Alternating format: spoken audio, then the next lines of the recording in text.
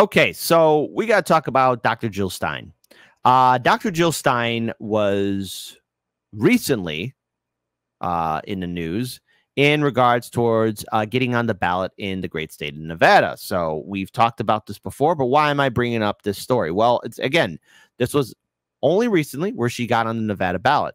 And of course, corporate media creating a spoiler opportunity. Again, look, all the third-party candidates have every right to be on the debate stage, have every right to be on the ballot, have every right to run for office, okay? And that goes for any kind of office, be it at the city level, county level, state level, federal level, so be it, okay? It is their right. And this was a big win for the Green Party, as the Green Party will appear on Nevada's presidential ballot in November. A state judge ruled on Monday, tossing out an appeal from state Democrats and setting up the potential for the third party to bleed votes from Vice President Kamala Harris. Well, the Democrats just didn't take that lightly. And as it stands right now, folks, this is from the Jill Stein campaign website for 2024. Again, ballot access. And it has grown quite a lot right now. The Greens on the ballot, Jill Stein on the ballot. And as it stands right now, and there's a write-in campaign here in Illinois, but the Greens have secured a good portion of the states. Their fight is still ongoing. There's a couple of states where they're actively petitioning, and if they succeed there, they will win. And also, not to mention, submitting and waiting for certification. Now, this is fantastic to see. This was last updated on the 13th of 2024. However, unfortunately, folks, the Democrats are not going to let this go. And we have covered how the Greens and Libertarians and independent candidates throughout all of Hardlands Media's existence, how they have been, all third parties have been censored and suppressed and been fought against by both Democratic and Republican state chairs and, of course, their affiliate parties. And now, as it stands, folks, Wisconsin Democrats move to block third-party candidate Jill Stein from the ballot, which would likely boost Harris among anti-Israel voters. Now, Democrats, you've tried this before. And I want to pull this up before I go through the article and what happened. Let's just do a little bit of a rewind. Democrats, many a time, especially after the 2016 election cycle, you have falsely and wrongly have stated that if Jill Stein was not on the ballot in 2016, Green Party supporters, Green Party voters, Jill Stein supporters, however which way you want to call them, would have fallen in line and followed the orders and vote for Hill Dog. Well, no, that wasn't the case at all. No. Are you sure about that? Because from what I was able to learn and hear and speak to in regards to Green Party voters, you didn't have that in the bag. And Green Party voters and independents are not robots that are going to say, oh, well, we got to support Kamala. No, there was a 100% certainty that none of them would have voted for you, especially after the 2016 election cycle. Now, it seems, pulling up this article again, the Democrats are assuming that if Jill Stein isn't on the Wisconsin ballot, third-party supporters, Green Party supporters, independents will fall in line and support Harris. So let's talk about it. So there are swing states, and then there are swing states like Wisconsin, where about 20,000 votes, fewer than 1%, have decided four of the dairy state's last presidential elections. Even a few thousand votes siphoned off by a third-party presidential candidate could determine which direction Wisconsin's coveted 10 electoral votes will go. David Strag, the state's Democrat National Committee Deputy Operations Director, filed a complaint because, of course, they always got to file a complaint Wednesday, challenging the ballot access of Wisconsin Green Party candidate Jill Stein, excuse me, who won more than 30,000 votes here in the 2016 presidential election, which are votes that she earned. And again, voter turnout's key, Democrats, and popular vote doesn't matter in this country. Theoretically, it should, but it's the Electoral College, and voter enthusiasm is key. Gee, Democrats, it's almost as if, and look, I could be wrong about this, and you, the audience, have every right to correct me, but it's almost as if that the Democrats aren't as confident in Kamala Harris bringing out voters as they're, well, leading corporate media to believe, or what we see on social media. I mean, Democrats, if you're so confident, you wouldn't need to do something this underhanded. I mean, I get it. You got to rig the game. But if you were so confident in Kamala and good old Timmy boy, you wouldn't need to do this. Unless maybe behind closed doors, there's a little bit of a panic. Maybe the Democrats are a little bit afraid. Maybe the Democrats are crying. I mean, it's okay, Democrats. It's okay to be afraid. It's okay to be afraid, Democrats. It's okay to be afraid. But you know what it's telling me? You guys aren't sure in your choice as Kamala. And so that's why you got to do this. The complaint alleges the Wisconsin Green Party, which qualified for ballot access in 2022 when a candidate garnered 1% of the state votes, does not have qualified electors to put forward and therefore runs afoul of Wisconsin's election law. Of course, there's always a loophole. The Green Party's virtual convention happens this week, where Stein is expected to win the party's presidential nomination. Her platform includes left-leaning positions such as codifying Roe v. Wade. Wow, she's got a hey, controversial statement in a 3, 2, 1, a presidential candidate with policies, abolishing student debt, opposing school choice, and supporting the Equality Act, which would add, sexual orientation, and gender identity to the 1964 Civil Rights Act. The Wisconsin Green Party's website features an article from May titled Standing with Students, Standing with Gaza, which praised student protests at the University of Wisconsin-Madison and University of Wisconsin-Milwaukee and endorsed the students' demands. Stein and her campaign manager were arrested in April at Washington University in St. Louis while taking part in the anti-Israel protests. That has nothing to do with this. Removing an option for pro-Palestinian voters in Wisconsin would likely be a boon for the Democratic Party.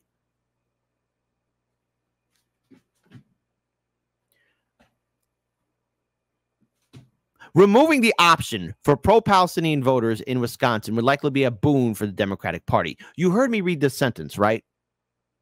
I mean, there are days where I look at the Democratic establishment, and these are people who make what? A 6-figure salary, nice suits and ties. They eat 3 meals a day, roof over their head. You know, for the most part, they're doing all right in this neoliberal nightmare. But are you really assuming that people are just going to go along with this? Because last I checked, wait a minute, hold up. Wait, hold on. Removing an option for pro-Palestinian voters in Wisconsin, because I had to read this article twice before doing this show. And even reading the sentence here, I'm still caught off by it.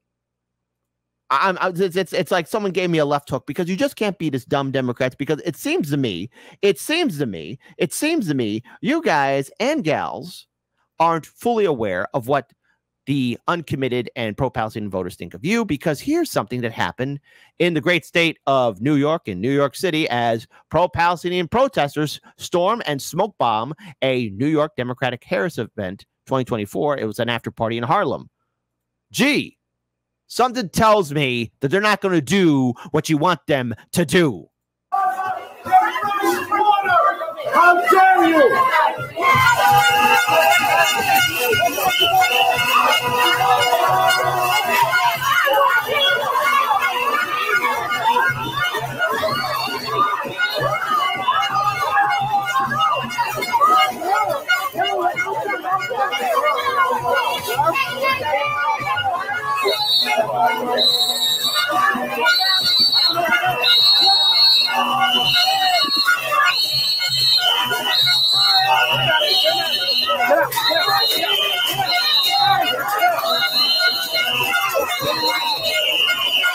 Now, this is a video that went viral, and we talked about this yesterday too, but I want to pull this up here again.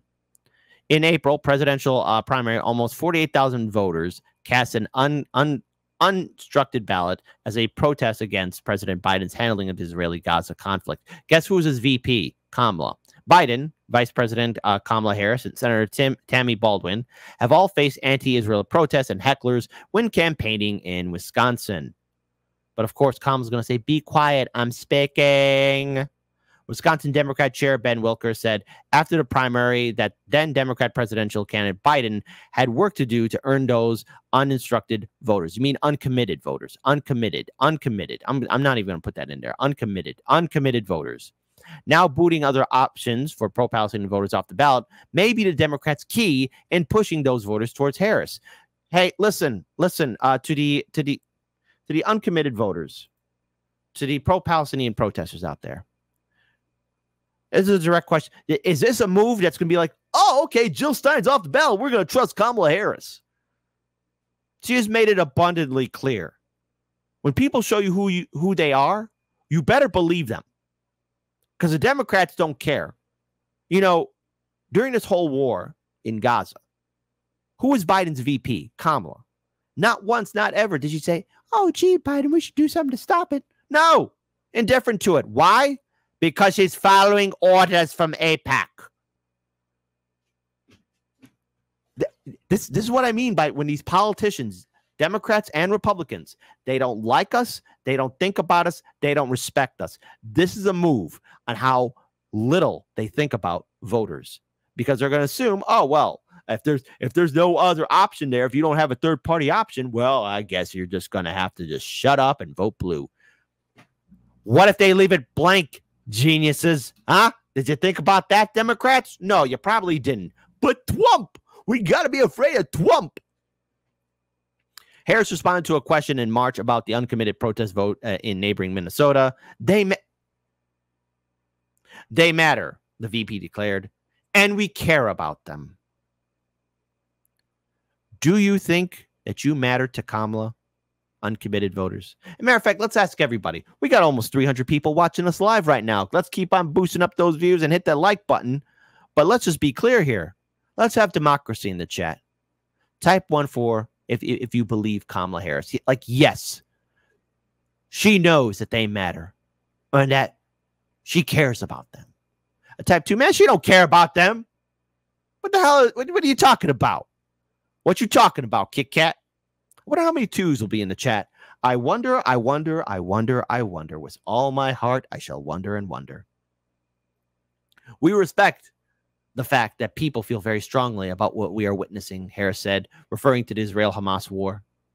Look at that. The DNC employee filed a complaint against former Green Party member and independent candidate Cornel West last week, attempting to deny his ballot access as well. Look, I have my criticisms for Cornel West, but he has a right to be on the ballot too. Okay? Simple as that.